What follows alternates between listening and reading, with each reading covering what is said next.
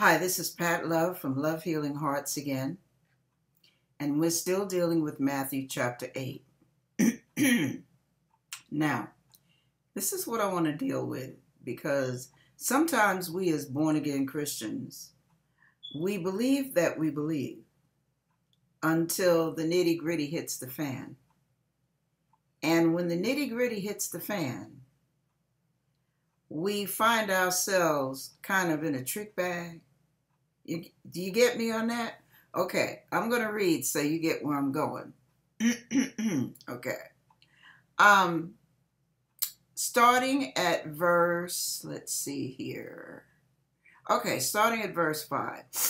And when Jesus was entered into Capernaum, there came unto him a centurion, not a Jew. Okay. Centurion beseeching him, and saying, Lord, my servant lieth at home sick of the palsy, grievously tormented. And Jesus said unto him, I will come and heal him. The centurion answered and said, Lord, I'm not worthy that thou should come under my roof, but speak the word only, and my servant shall be healed. For I am a man under authority, having soldiers under me. And I say unto this man, Go, and he goeth, and to another, Come, and he cometh, and to my servant, Do this, and he doeth it. When Jesus heard it, he marveled and said unto them that followed, Verily I say unto you, I have not found so great faith, no, not in Israel. And I say unto you that many shall come from the east and west, and shall sit down with Abraham and Isaac and Jacob in the kingdom of heaven. But the children of the kingdom shall be cast out into outer darkness.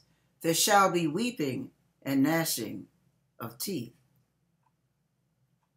How, yeah, that's not that encouraging for the children of the kingdom, is it? But let me tell you what I got from that. Because sometimes God's word can say 5 or 6 different things figuratively while it's saying one thing literally. And what I got from that is there are times when people who you deem may be unworthy or you look at as something that's tainted or contaminated or maybe slow in development, and you look at them and say, I don't know if they'll ever get it together, because in your mind you've got it together. You've been saved a certain amount of years, you're walking with the Lord, you're talking with the Lord, you go to church, you do all the church calisthenics, and you know how to do Christian. You know how to do it. But there are people out there who don't know how to do it. They don't know how to be it. They're just real. They're real and they're real messed up. They're real and they're real broken. They're real and they really feel unworthy. But they really come to God with a true heart of repentance. And they have a lot of hurdles to climb over that you have never had to deal with.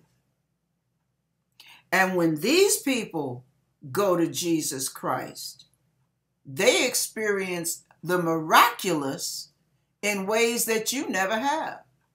So while they are tainted and broken and messed up and underdeveloped and jacked up in so many ways, you look at their dysfunction while Jesus is looking at your lack of faith. So before you get on your religious high horse, remember, come to Jesus with the same humble heart that the alcoholic comes in. Come to Jesus with that same humility that the prostitute who really wants to come out of prostitution comes to him in. Because even though you may think your stuff don't stink, bad English, but you get me. Oh, it does to heaven. All of our stuff stinks. All of us. But those of us who know we need help, those of us who come to Jesus, who come bow before the Lord and say, God, you got to help me.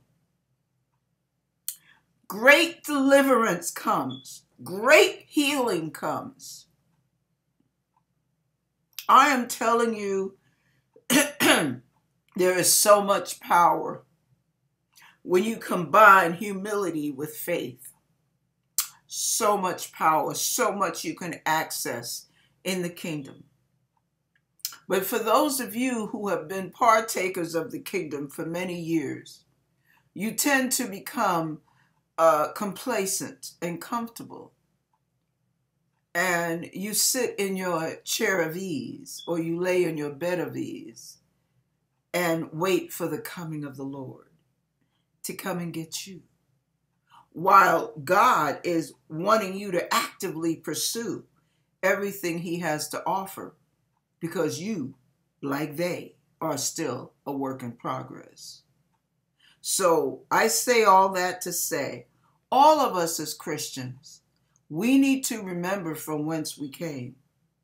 We need not to get too comfortable. We can't get to the point where we feel like we have arrived or we just know the Lord.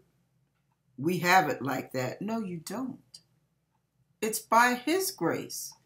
It's unmerited favor. You didn't deserve it. You didn't earn it.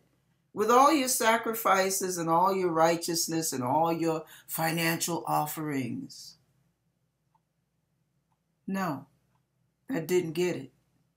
It was what Jesus did on Calvary when he died on the cross, sacrificing himself. He is the only sacrifice. And if we humble ourselves, he will exalt us in due time. Humble yourself under the mighty hand of God, that he may exalt you in due season. Don't think too highly of yourself. Okay. I just say, God bless us all to come as the child with a bleeding, scraped knee, say, Mommy, mend me, put me back together again. God bless us to come to the Lord with a humble heart as a prostitute that's trying to escape the grip and the terror of a pimp and his control, and saying, God, please have mercy on me. Forgive me. I really want to change, but I need your help.